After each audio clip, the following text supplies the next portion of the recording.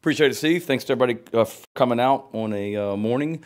First of all, I want to send my condolences and thoughts and prayers to the Leach family in the Starkville, Mississippi State community. What a tragic loss for college football. And my wife, as you guys know, is from Starkville and a Mississippi State grad, and her parents and family still live over there. So I know I have a special relationship with that community. And never worked for Coach Leach, but I've enjoyed getting to know him in my time here in the league. When you go to SEC head coaches meetings, you sit alphabetically by schools. So it goes Mississippi, Mississippi State, Missouri, South Carolina, Tennessee, Vanderbilt. So we're kind of on our own little side usually. So I've enjoyed getting to know him and have never worked for him, but was talking with Lincoln Riley yesterday, who obviously has a long history with Coach Leach, and told Lincoln I felt like I did know him just from all the stories I had heard from Lincoln about Coach Leach. And I think when I was at Oklahoma, I think there were 16 people on our staff that had either played or coached for Mike Leach at different places. So ton of respect for him, and heartbreaking, tough day for college football as well. Certainly been a busy couple weeks since we talked last. I've been on the road recruiting. As soon as we finish up here, we're hitting the road recruiting as well. It's been great being able to get out and see some young men and their families that are committed to South Carolina, or that we're trying to get committed to South Carolina. We've got a huge weekend coming up, official visit weekends, and then a bunch of young men that are coming unofficially as well. A lot of our top prospects in the class of 2024 and beyond will be up here over the next few days as well. And you win with people, and we've got some great people that we're recruiting currently that we're bringing into this program as well. Can't wait to get our players back tomorrow to start bowl practice. They finished up exams last week, and that went really well. We're still waiting on a couple final grades, but proud of the work our guys did in the classroom. So certainly want to thank everyone over in the Doty Athletic Center for their work this past semester. We'll practice starting tomorrow and then practice up until December 22nd.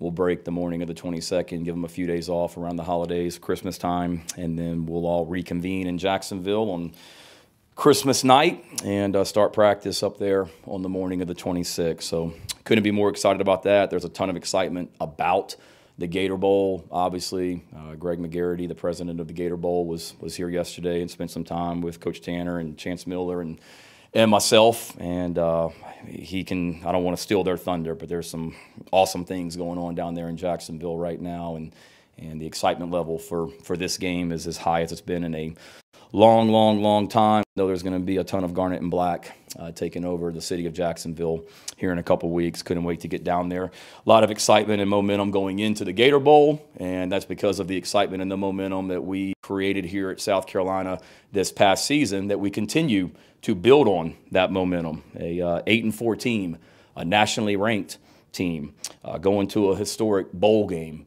beating Clemson for the first time in a while, snapping Clemson's home winning streak that they've had for however many years, 6 years, back-to-back wins for the first time ever in South Carolina football history, and only the 7th team in the history of college football to beat 2 top 10 teams as an unranked team in back-to-back weeks. So I feel like some people might need a reminder of some of the things that we've done here at South Carolina this past season, and the momentum that we've created since then as well.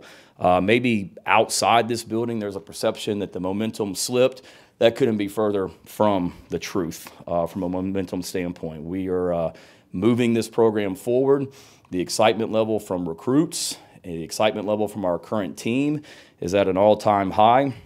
We're constantly trying to get the right people, if you will, on the bus of where we're going. We're taking this program to places that it's never been before, and there's bumps along the way, and sometimes as you climb higher and higher, people get off that bus. There's an old saying, Steve Harvey, we showed the team one time about the people on your wagon, and make sure you got the right people on your wagon as you climb the hill. And we are certainly climbing to places that we haven't been before at South Carolina football, and we've got the right people on the wagon, and we're continuing to add people as well to that wagon, to that bus as we move forward as well. Wish I could show you some of the text messages and phone calls that I've gotten from current players on our team and guys that we're recruiting as well over the last 48, 72 hours that really validates what we're doing here as a program. as well. And part of that momentum that I'm talking about that we're continuing to build on is hiring Dowell Loggains as our offensive coordinator.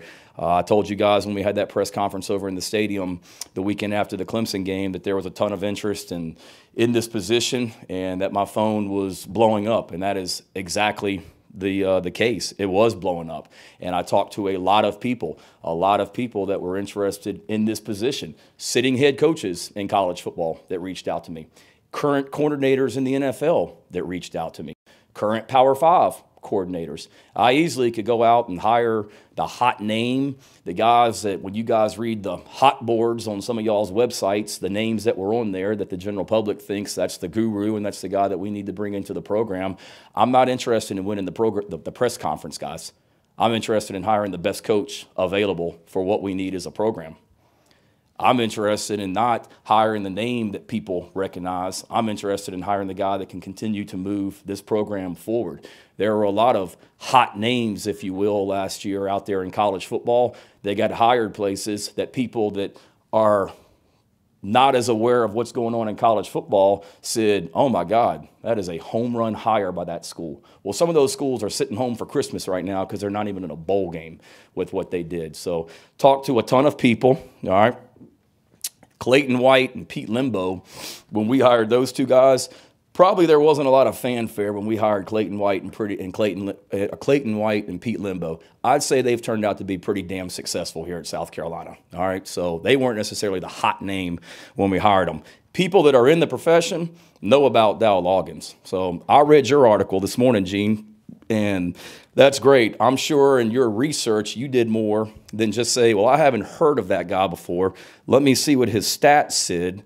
Oh, well, he had a run as a coordinator in the NFL that maybe wasn't as successful that he wanted, so he must not be very good.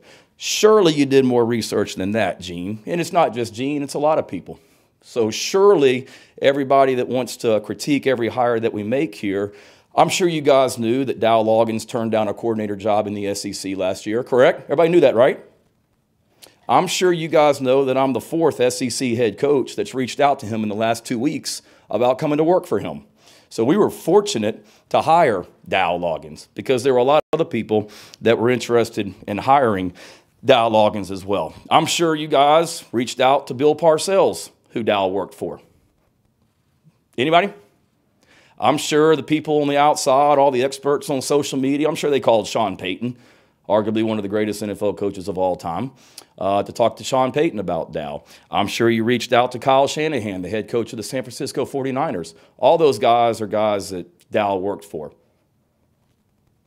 Did you call Connor Shaw? Alshon Jeffrey. Dowell coached Alshon Jeffrey with the Chicago Bears. And I'll keep my conversation with Alshon private, but it was pretty dang special what he told me.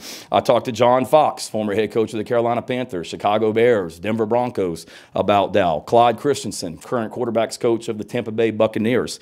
Sylvester Croom, longtime NFL coach who just went into the Hall of Fame for college football last week.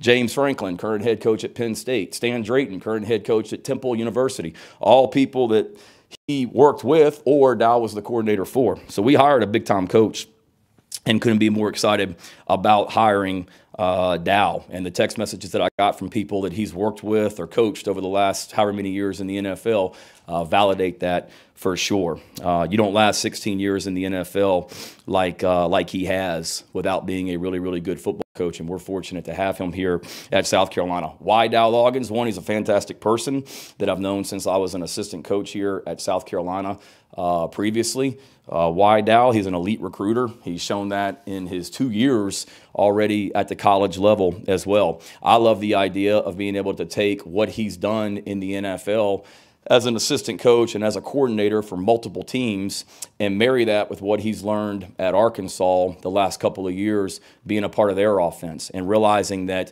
you can have quote unquote a pro style offense, but then also it doesn't have to be as wordy, complicated, voluminous, whatever you want to say. You can really narrow things down. So I think being able to take what they've done at Arkansas and what he's learned in his career and marry it to best fit us is pretty cutting edge, if you will me. He's the perfect fit for what we need right now as a football program. He makes our program better. His personality, his recruiting skills, his fit in that offensive staff room as well. He'll make us better. You know, we certainly did a lot of good things on offense last year here at South Carolina, but we need to be better, to say the least. We need to be more consistent, to say the least, and I believe that Dowell can help us do that. We've certainly got to cut down on turnovers. It makes me sick that 2 years in a row now we've turned the ball over more than any team in the SEC. So the fact that we've won 7 games and 8 this year with a chance to win 9, having turned the ball over more than any team in this conference, is a minor miracle in some ways. So we've got to do a better job of cutting down turnovers as well. The NFL, and Dowell will talk about it here in a second, I believe is all about matchups and getting the ball to your best players and finding ways to get them touches. I think he'll really help us being able to get the ball to our quote-unquote playmakers as well, and then being able to continue, like I said, to streamline our offense and what we're doing to make us better as well. He's had some conversations with recruits that we're recruiting or are currently committed, and I wrote down some of the responses of some of the text messages. One young man that's committed to us wrote back, "He's absolutely awesome, and he is the perfect guy for me to play for." You know, that was after one phone call that he had. So the response from recruits, and then he's talked to some of our current players as well, has been off the charts. There's, like I said, there's a lot of excitement and momentum going on right now with what we're doing here at South Carolina football as well, and got an opportunity to add to that now with hiring Dowell and then going into bowl prep starting tomorrow as well. So any questions before I turn it over to him? Shane, first of all, will Dowell call plays in the bowl game? No. Well, he and I really haven't even talked about that, but no, I'm telling him now he's not. So I think he knew that. No, it's things we talked about. He's going to be around here for the next, what's today, Wednesday. We start practice tomorrow. He'll be here through the weekend, around recruits this weekend. Certainly, you know, value his input, and he'll be around, but I don't think that's fair for him to come in and all of a sudden, you know, take over the coaching of our offense right now. And with play calling, obviously he hasn't done it at the college level before. So what did you see in him that says it's not going to be an adjustment? You know, that he can handle that once it's time. Well, he's done it in the NFL, and yes, the NFL and the college games are different, but you don't last as long as he did in the NFL, and you know, be a coordinator for multiple teams, starting with the Tennessee Titans and one head coach, and then the Chicago Bears with the second head coach as well, and then Miami Dolphins and New York Jets without knowing what you're doing. And certainly it's different, but he'll tell you, and so much of the game planning and play calling is done during the week as well as a staff, and then certainly you got to have a feel for it and be able to do it on game days. But knowing what a football junkie he is and how intelligent he is, have no concerns about that either. When you, I guess, did your research on Dowell and looked at all the circumstances with each team and whether or not he was actually calling plays, because you know some of the head coaches obviously do that in the NFL. How did you find that research, and how long did it take you to kind of come to the conclusions that you felt like you needed to reach after looking into all those circumstances? It was a process. Now, when Dowell was the offensive coordinator of the Tennessee Titans, I went to Nashville and spent some time visiting them and watching practice and going to meetings. When Dowell was with the Chicago Bears, Alshon was playing up there at the time, so I went up there one May and spent a couple days in Chicago, and I was able to go to meetings and watch practice and things like that and see Alshon when he was with the Dolphins. I went down to Miami a couple times and was around meetings and on the practice field. So and was in staff meetings as well with the offense. So I've seen him in those environments. So I knew a lot of that already. And then certainly I knew what I knew, but I know how important this hire is. I know how humongous this hire is for for what's coming next as a program. So you guys know me, like I take my time and I'm going to be very thorough, and I'm going to talk to a lot of people, not just about Dowell. I mean, I talked to a lot of people about this opportunity, and you know, kept coming back to him. But then just being able to talk to people that he's worked for in the NFL, general managers that reached out to me on their own, just to, you know, say, I haven't talked to Dowell, but here's what I think, and just seeing it with my own eyes at different places over his career as he's matured and gained experience. But then talking to people also as well, validated that. And then, communication with players. I think it's important to talk to players that he's coached as well. And I was able to do that also. Shane, were you surprised at all by any of the opt-outs or the transfer portal guys that you had, and how will that change how you prepare for the bowl game? Opt-outs, no. I mean, those are conversations that we don't spend a ton of time talking about it during the season, but had a general idea just from talking to players, even some of those guys like Zach Pickens that came back to play this year. A lot of those weren't surprises. Transfers, I don't think you're ever surprised. It's it's tough out there right now, guys, and we're in a great situation here at Carolina. I mean, I look around and there's other schools that have close to 20 right now of their players in the portal and things like that, and you just realize that's part of it, and wish guys that aren't here well. I had a text message from somebody that transferred last year that played for another school yesterday, just checking on me and saying hello, and so I appreciate that. So try and leave on good terms and wish them well, but I don't mean this in a negative way. I don't spend a whole lot of time worrying about the guys that aren't here. We got a bunch of really special young men and people in this program right now that are here and excited to get back to work. And certainly it changes prep, a little bit. We were in that situation last year when Luke was hurt and Jason had already left at quarterback, and we weren't really sure what the quarterback situation was going to look. So we've been in that situation before, and we haven't really dove into it because it's been all recruiting and then coaches just kind of working on Notre Dame on their own the last couple of weeks. But we'll get back in here tomorrow as a staff and really kind of figure out the best plan of attack. But certainly it'll be more challenging when you're missing guys.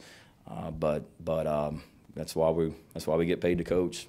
Be creative and trying to come up with a game plan. Hey Shane, 2 questions for you. I know at the beginning of the search you said you wanted to find someone who fit the culture that you were building here. Also, Connor said that Coach Loggains is a home run when it comes to the culture that you are building here. Beyond the X's and O's, can you give us some specifics about why he fits that culture? And also, mention the transfers and opt-outs. How challenging is it trying to prepare a team for a bowl? And it's going to look much different than the one that you finished the regular season with, and also preparing to face a team that is also going to look different as well. Yeah, you gave me 3 there, Rick. You tested me, man. I'm a little rusty. Dowell and the culture, because I know what kind of person he is. He's got a great, he's a great person, great family as well. That's important to me. You got to be able to work well with others in this building and help the people around you get better. And, as I went through this process, like I said, I know how important this hire is, and I kept trying to call somebody and find somebody to say something bad, about him. And it was not me calling and saying, hey, I'm interested in hiring Dowell Loggains as the offensive coordinator. Was calling just saying, hey, tell me what you know about Dowell Loggains. And it was just whoever I talked to continued to be over the top positive. I think he's got a great way with people of making everyone feel important, valuing everyone for what they bring to the table. That's evident with what he's been able to do in recruiting. That's evident with the fact the way that people at Arkansas feel about him and didn't want him to leave, whether it be current players or fans, staff, whoever. And then, like I said, just what I know about him as well. I think he'd be a fit from that. I know he'd be a fit from that standpoint. Transfer portal, the Notre Dame was the last one, and then ours. Yeah, just how challenging it is, to get ready to play a game when you've lost. Yeah, it's challenging in a lot of ways. It's kind of like going into January when we come back in January after the bowl game and we're starting new. It's going to be different. We played a lot of games this year with 2 and 3 tight ends on the field at times. Well, we're not going to be able to do that against Notre Dame, So you've got to be creative in what you do. And we got a lot of really good players in this program. So you figure out what gives you the best chance to be successful against the next opponent with the personnel that you have. And then we've got 2 weeks of practice to really get ready to do that. And then same thing with Notre Dame as well. I know they've lost some guys in the transfer portal, and their team will look different as well. But I just think that's right now college football and bowl games. The teams that you're going to start seeing playing in bowl games are going to look a lot different than the teams you saw the last week of the regular season. And it's not a surprise. I mean, we knew the night before the Clemson game, we talked about it in the team meeting, that when we come back for the bowl, the people in this room, there's going to be some people in this room that aren't here when we start bowl prep. And we knew that then. So you just kind of figure out what you got and go coach, to quote Coach Spurrier, or just go try and coach them up. Shane, do you think Coach Loggains was successful in his last 4 years as an NFL coordinator? And if so, how do you define success? I define success, I think you take the things that you have available to him, the things that you have available, and I think you certainly got to look at every circumstance as well. I think you can take stats and shape them any way you want to shape them, Gene. I think there's a deeper story as well. I really didn't dive into exactly every game he coached in that 16-game season. But I also know from talking to John Fox, the former head coach of the Bears, he talked about some of the struggles they faced the year that Dowell was up there and Jay Cutler got hurt as your starting quarterback, correct? So, I didn't really research Jay's history, but when you lose your starting quarterback in the NFL, I think it's tough. Kyle Shanahan is considered probably the greatest or the best offensive coach, or one of the best offensive coaches in the NFL right now. And he was the offensive coordinator of the Cleveland Browns when Dowell was the quarterback's coach. They worked together. I don't really know the history of the Cleveland Browns in that particular season, but I don't think it was very good that year as well. And nobody questions Kyle Shanahan's ability. So he'll be the first to tell you there's things that certainly they could have been better. And when you're near the bottom of the NFL and in statistical rankings, surely you don't want to be there. But again, I think you can take any stat and shape it any way you want. And I think there's a deeper investigation that goes into that as well. I know enough from talking to people and knowing how football smart he is that I've got total confidence in that as well. And I wasn't picking on you, Gene. You're not the only one, man. All right? Don't get all sensitive on me now, Gene. All right? Come on. Dowell dealt with the New York City media for 2 years, so dealing with you guys will be cake. So, Shane, that's a compliment, David. All right, okay. Yeah, Shane, I think the last 3 or 4 guys you've hired have come at least immediately from NFL situations. I guess one, is that just a coincidence? And I know Sad and Jody had been college guys before that, but what about that transfers to what you're trying to build? Why is it that that's something maybe you've looked for? And I guess with Dowell more specifically, what about that you feel like fit with what you wanted now here? Yeah, I don't think I didn't start out saying I'm going to hire somebody from the NFL that had an NFL background. I really didn't. And same thing when I hired Sat or any of those guys, Jody, Sterling Lucas. I'm looking for the best person available as well. And if I think Dowell's a great coach, but I think being in the college game the last 2 years, he'll probably tell you, and we talked about this a little bit, has made him even better as a coach being in college the last 2 years, for sure, and just seeing the similarities with the differences, but how to make it better. But I do think when you are able to hire somebody from an NFL background, I think it certainly is a bonus in a lot of ways. Not what you learn in the NFL, because it's all football all the time. You don't recruit.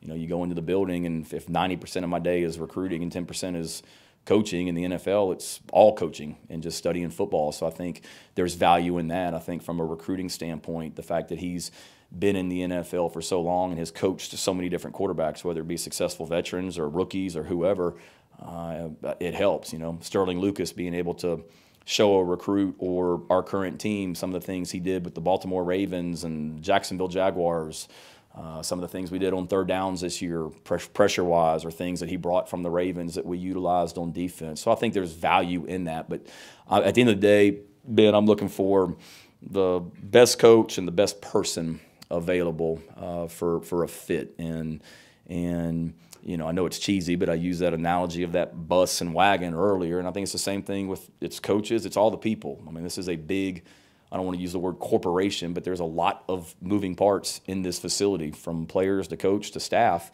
and you're trying to get all the pieces of the puzzle to fit the right way and keep moving it forward. And if it happens to be a guy with an NFL background, great, but just trying to find the right fit.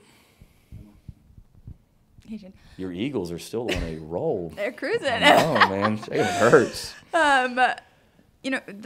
With the decommits with the portal right now, do you have any concerns at this point about trying to transition, a major coordinator and retention during that transition, and kind of what do the next steps look like to try to keep the guys that you have committed, keep the guys that you have on the roster as you make that switch? I think it's a challenge for anyone, whether you're hiring a new coach or the staff is intact. I mean, it's just part of it. At the end of the regular season, other schools are trying to hire your coaches, and that's taking place here. We got a lot of successful people in this building that other7schools are interested in.